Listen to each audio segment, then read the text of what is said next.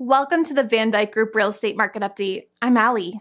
If you are thinking about buying or selling residential real estate, it's important to understand the current market trends.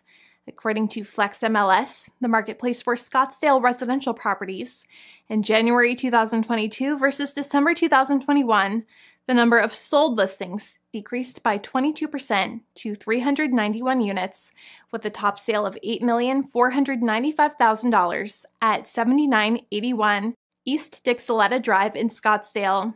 The average sales price decreased by 2% to $1,281,128, maintaining the average price per square foot of $423 per square foot. The inventory of properties available for sale, measured in months supply, increased by 33% to 2.36 months worth of properties for sale. Mortgage rates increased, with the 30-year fixed rate average up 13% to 3.71%, according to Bankrate.com. A welcomed 33% spike in the inventory of Scottsdale properties for sale is just what we needed to start off the 2022 home selling season.